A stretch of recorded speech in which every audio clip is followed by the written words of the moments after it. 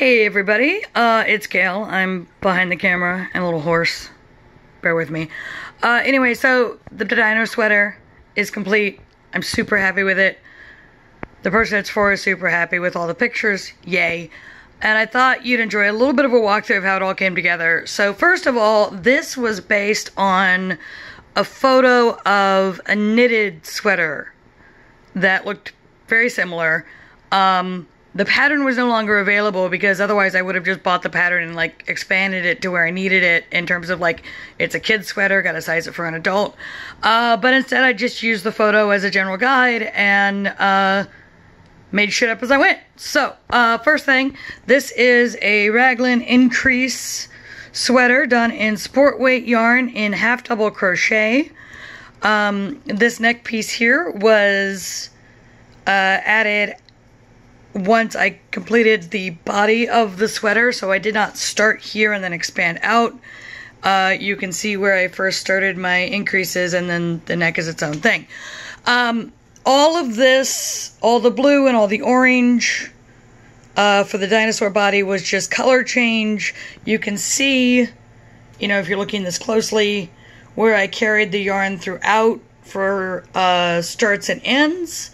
And I did that on both of them just to be certain I was securing it completely, you know.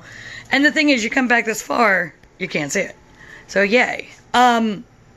These spikes were different. I embroidered them the first time and then just felt like they weren't quite right, so undid it. Did another one that wasn't quite right and then figured this one out. So these are, if you look real close, I single crocheted into the stitches.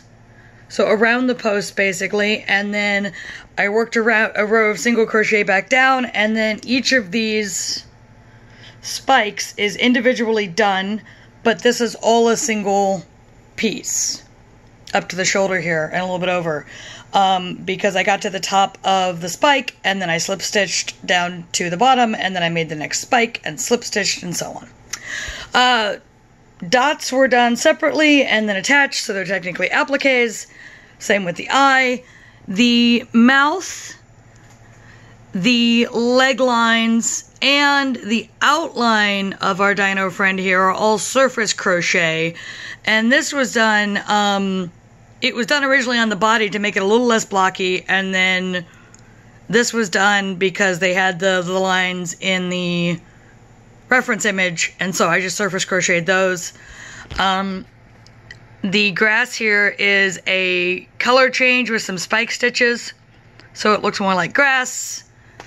This is just, I think this was back loop only, half double to give it a little bit of texture.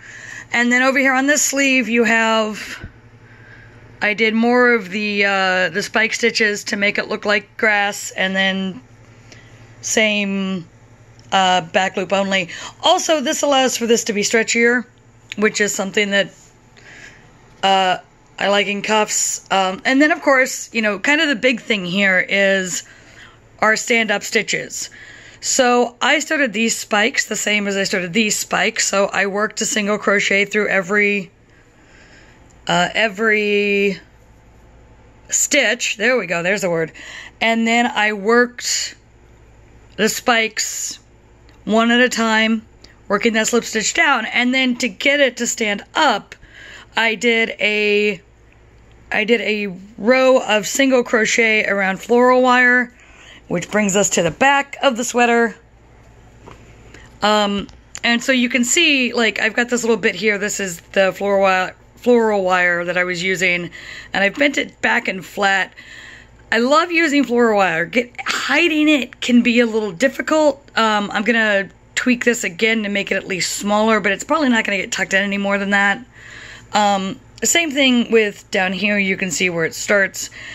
You know, and this is part of buying handmade, is you're going to get something, you know, you're gonna get something that might have a couple of small things that aren't absolutely perfect, and that's just how it goes. Oh, speaking of that. That was because I dropped a stitch and needed to save my ass, and so I did a triple crochet, and looks like I just need to do a little bit of sewing right there. Whoops. And speaking of other mistakes, this neck is built to the neck measurement I was given, but you gotta fit your head through a sweater. Weird, I know. So I added these buttons as a fix to that. So they unbutton and then you can get your head through and then you can button it up again. And this top button is left a little extra loose, specifically so the neck can be a little more adjustable. These I found on Etsy. They're very cute. I bought them after the strike. Want that noted. What else? Oh, I had an end to pop out right there. All right, you'll get sewn back in a second. Oh, and then over here, I'm sure I had a vague plan for why I went past the point that I needed orange, but I don't remember what it was, and so added some spikes along the back here to sort of enjoy, you know, the mistake there. Like, and I really want to thank the person who commissioned this for working with me when I had my flubs. It can be a really fun part of the process to figure out how to work with them. So that is, turn back around, buddy. Oh, there we go. That is the dinosaur sweater, and it is complete. Ta-da!